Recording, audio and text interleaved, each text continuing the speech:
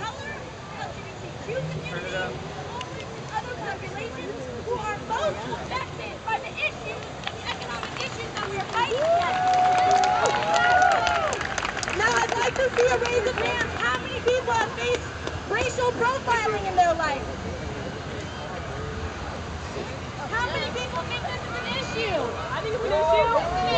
It's an issue. This is a huge issue for communities of color, for brown and black people and other populations. By marching with the police, we are not choosing to stand with those people who are largely not represented today because we are choosing to march with the police, and instead we're fighting in solidarity with an institution that is affecting all of us.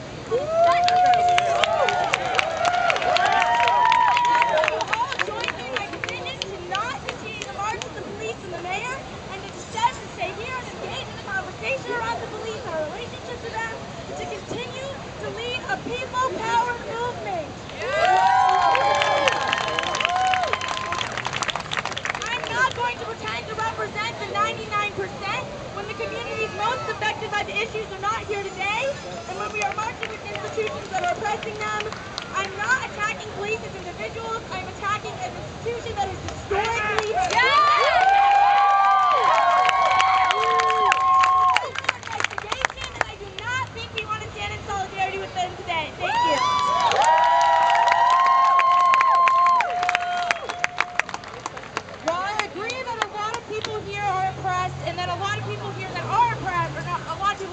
are not here. I believe that if we exclude them, who else are we going to exclude next? This is about coming together as a community. Our police force is our community. You know, they're not here as people, they're here as police. Officers that have done some questionable things. There's some of us that have done some questionable things. Should we be pushed out? That's not fair. We are in community with them. They are in our community, they are our 99% because you gotta realize that's their job. They're just doing their job. So are the soldiers killing innocent civilians.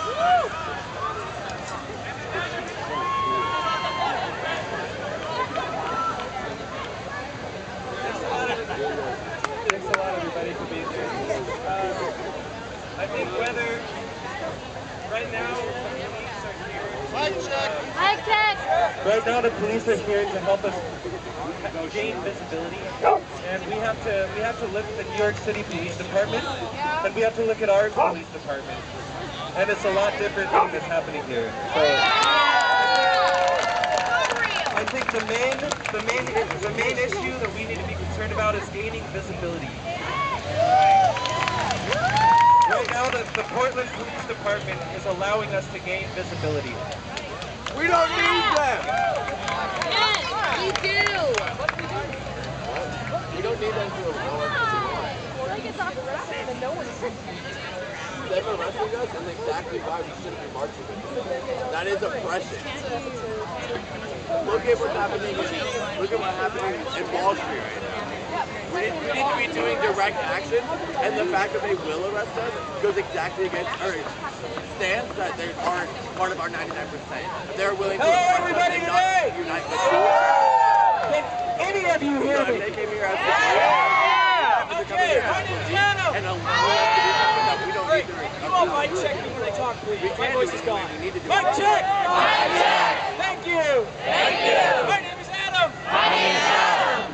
I am part of the facilitation group. I am part of the facilitation group. I would like to help facilitate this discussion. facilitate this discussion. It is obvious It is obvious that this discussion that this discussion has a lot of contentious issues. has a lot of contentious issues. I think the most effective way The most effective way that we can move forward that we can move forward is to take is to take a stack a stack of people, of people, one stack who are interested in marching with the police, one stack in marching with the police, and one stack who feel like they would not like to march with the police. and one stack who feels like they would not like to march with the Then police. we can alternate We can alternate their views their views and see and see if we can if we can come to come to a consensus